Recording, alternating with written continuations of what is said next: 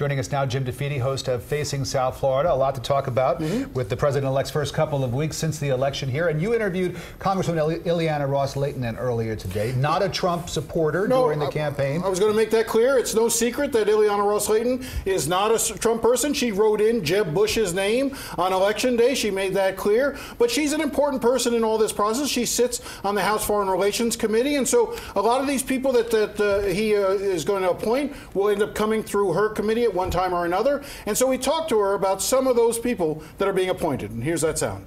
He has chosen an Attorney General, Jeff Sessions. Are you troubled by that pick? I am troubled by that pick, understanding that it's President-elect Trump's pick to make, and he made it. I want to get your opinion of Mike Flynn, who's the National Security Advisor now. That doesn't have to be confirmed by anyone. He has said and tweeted as earlier as just this year, fear of Muslims is rational.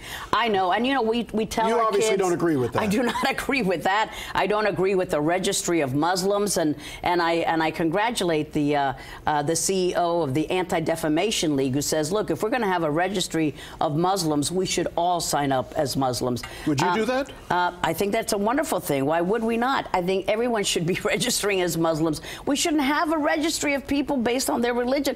This is absurd. So as you can see, some pretty strong feelings by Ileana Ros-Lehtinen, and again, a Republican, but someone who did not support Donald Trump. And it's not just Muslims. There are, communities of color that are in fear over this president-elect, Donald Trump. What about the deportations of Mexicans? Look, she has been Ileana Ros-Lehtinen's been a major supporter of the Dreamers, the DAPA kids, the DACA folks, the folks who came here when they were very young. She's concerned. One of the questions I asked her was whether or not President Obama should wipe out the registry that they have, because they collected a lot of data on all these people who came out of the shadows and registered as part of that program. 740,000 names the federal government now has of undocumented young people who are here in this country.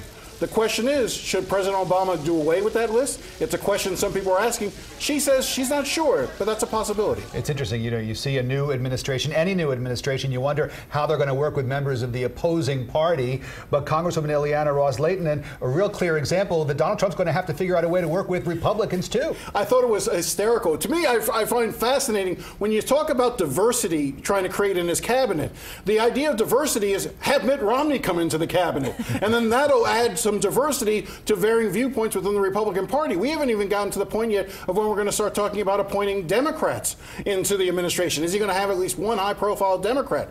So it's, this is a fascinating process. Look, I know Donald Trump has been criticized on some fronts with how he's handled the transition, but he's rolling out names a lot faster than any other presidential candidate ever has. He's naming people here. And look, elections have consequences. And this is what you got when you voted for Donald Trump. And I can't think of a president-elect who hasn't named somebody that hasn't had controversy following after them. Kimball Wood in the Bill Clinton administration, who never even got to take office. Secretary of State, that's going to be the one that's going to be really interesting to watch. All right, Jim, thanks very much. And watch Jim's interview with Ileana Ros-Lehtinen this Sunday at 8:30 this morning, 8:30 in the morning, right here on CBS 4.